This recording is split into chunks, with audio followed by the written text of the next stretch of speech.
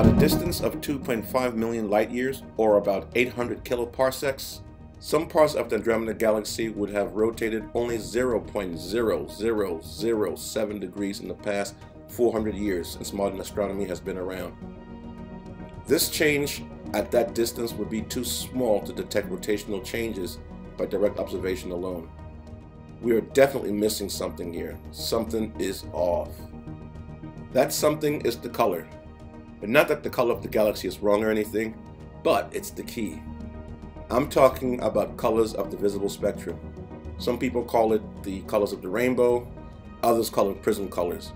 Not to be confused with prism color. That's a single color. A star like our sun emits light that we usually consider to be white, not counting sunrise or sunset.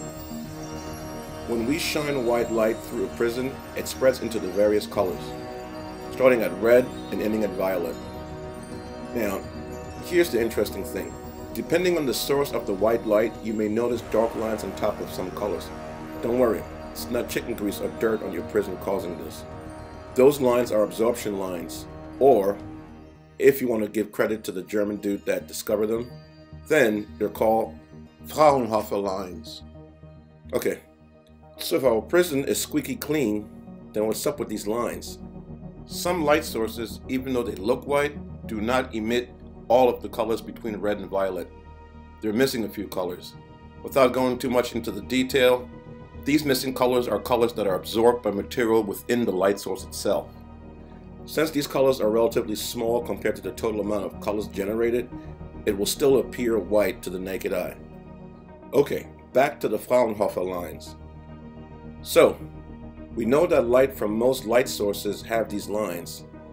The cool thing about these lines is that the amount, width, and location of all these lines on the spectrum depends on the type of light source.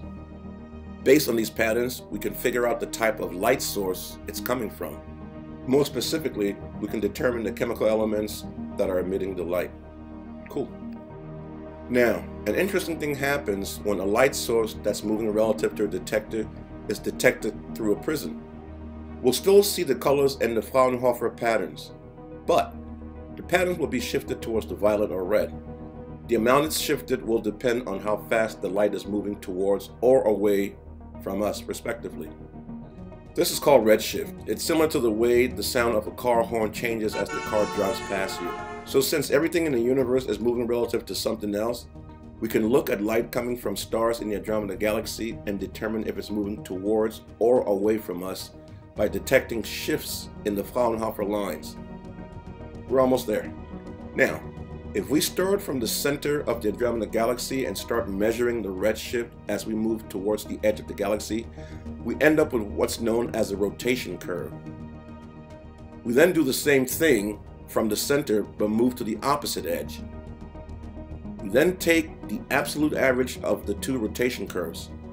Now, what we have is the average rates at which parts of the galaxy are moving towards or away from us. If we know how wide the Andromeda Galaxy is, which we do, then we can figure out how long it takes for parts of the galaxy to go around once. We can then take the average to determine how long it takes, on average, for the galaxy to go around once. This may not be as useful though, since galaxies, and solar systems for that matter, don't rotate as one solid piece. Now it all makes sense. Using redshift, we measure how fast parts of the galaxy are moving towards and away from us.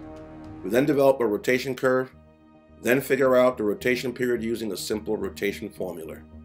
Thanks for watching. Subscribe, slap on that notification bell for more demystification of the strange and weird. I'm Dex DFX.